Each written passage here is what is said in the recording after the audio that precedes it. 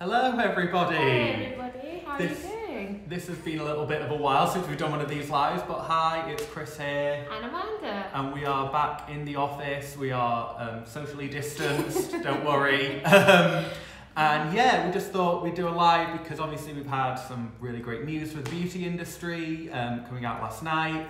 Face treatments will be allowed again from tomorrow in areas where there aren't local restrictions. But it's really, really great. It's great that the beauty industry is able to sort of get back. Yeah, it's been a long, old journey, and you know, you guys, it's been really tough times. So this is amazing news for all of those businesses in England who have absolutely been waiting to open their doors again, because we know that you operate in a completely safe and hygienic manner, and it's been frustrating a little bit with the government, the kind of dragging along and the not knowing. So this is amazing news.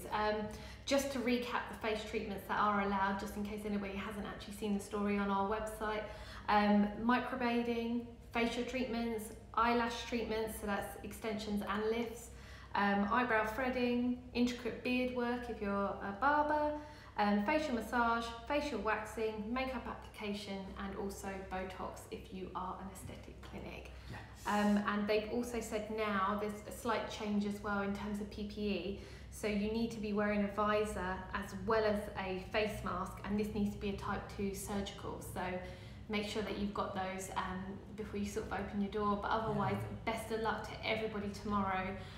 Know you guys are going to smash it, and it's fantastic news. Yeah, I mean, we obviously had that little bit of a false start. We thought it would be August the 1st. I mean, there's been so many false starts, it feels like. So it's great that even if we only got 34 hours, like 24, 26, however many hours notice, it's really great that we've got that. We've got a question that's come through just on the mask question. Do you have to wear masks for all treatments or just close contact?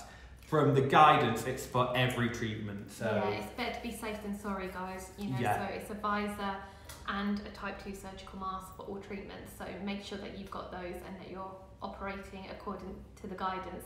Yes. And obviously Chris mentioned as well that there are some areas that aren't able to open because they're under local restrictions. We will keep you updated about those areas as they come out and they are able to start offering treatments. But yeah, we will keep you posted on that. Yeah, I think I saw something that said they're reviewing the restrictions for those areas next week. So hopefully, you know, if cases do go down and they remain steady in other areas, hopefully everybody will be able to reopen again, and it will all be, you know, beauty will be back as a whole. Obviously there are the other areas of the UK, so this is just for England, but obviously in Wales, face treatments sort of are allowed if you have a lot of PPE. So do keep an eye on the PB website, check the local government websites as well, because all that information is there. You just have to go looking for it sometimes on the government one. So we're trying to make it a bit easier. But yeah, and I think one other important thing to note is we know that reopening is just one step of the battle, and actually getting extra funding for the industry is really, really important. And we actually have a story on our website which is all about the different campaigns that are trying to get financial aid for the industry. So definitely go and check that out. I mean, obviously, I know a lot of you will know about Beauty Bat, which is Caroline Horan's and the Hair and Beauty charity, and they've raised a lot of money for people who haven't been able to sustain a living during lockdown. But there are some other really vital petitions going on, calling for example, a VAT cut for the beauty industry, just like the hospitality industry.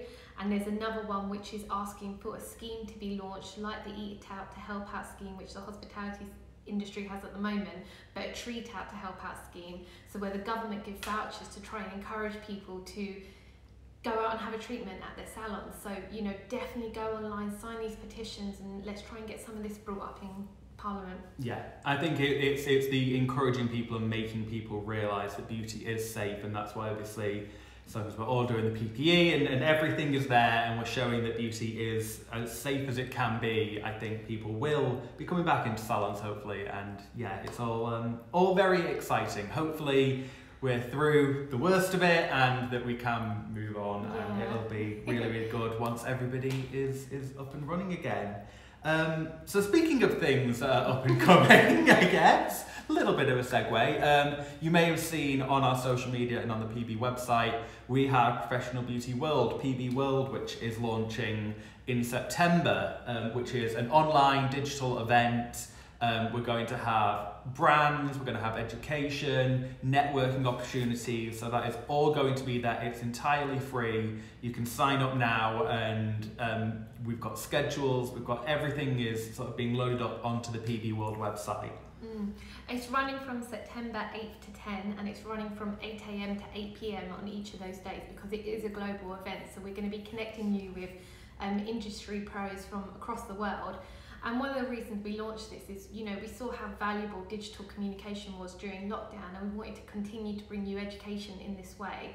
And yeah, like Chris said, we're going to have the chance for you to meet with suppliers, distributors, talk to brands that you're interested in, and set up virtual meetings. And we will have an amazing education lineup. We actually have 6 different educational programs running across those 3 days, so something for everybody. I think some of the key ones for you guys is that we have a business conference, which is Professional Beauty and Hairdressers Journal combined. So that's going to be loads of business information for hairdressers, beauty salons, spas and mobile professionals. We also have technical and creative workshops. We've got experts who will be demoing treatments or doing 30-minute presentations about troubleshooting issues, which isn't to be missed. We have the World Spa and Wellness online convention, so for the spa industry, Aesthetic Medicine Live, so anybody who's more into the advanced aesthetic side. And then we will have the International Manufacturers Forum and Cosmetics, Ingredients and Packaging International. Now I know that's a lot that I've just thrown at you guys, so if you do want to find out any more about any of those things, just head to the PB website and click on PB World. Yeah, or you can use the link in the bio on our Instagram page. There's a link that takes you straight through to the PB World main page there as well.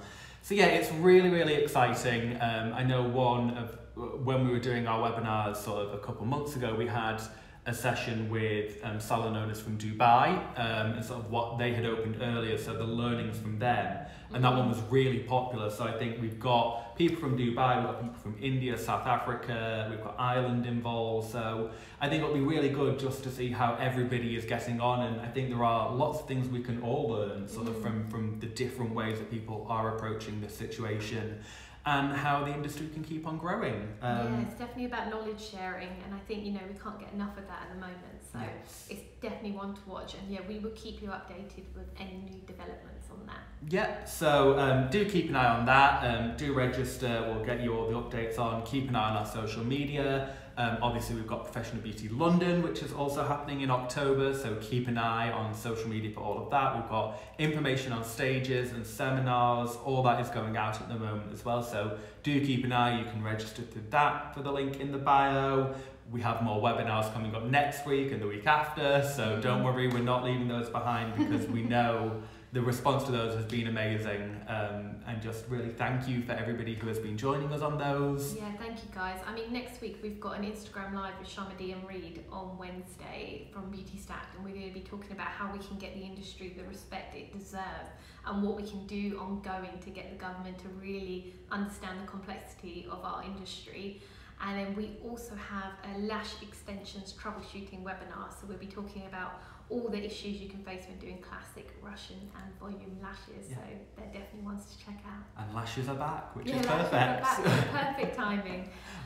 But yeah, I think that's everything from us. So yeah, you'll be seeing us a little bit more in the office now. Yes. But yeah, do let us know if you have any questions, and like we said, we'll be keeping you updated on those towns that are in lockdown about when restrictions are being eased. Definitely. So yeah, if you do have any questions or comments, we'll do our best to answer them as well on social. And yeah, just keep an eye on the PB website as well for all that good information. But thank you very much, everyone, and we will see you very soon. Yeah, and tag us in your reopening stuff tomorrow. Yes. We'd love to see it. Please do that. Please do that. Okay, we'll see you soon, guys. Bye. Bye.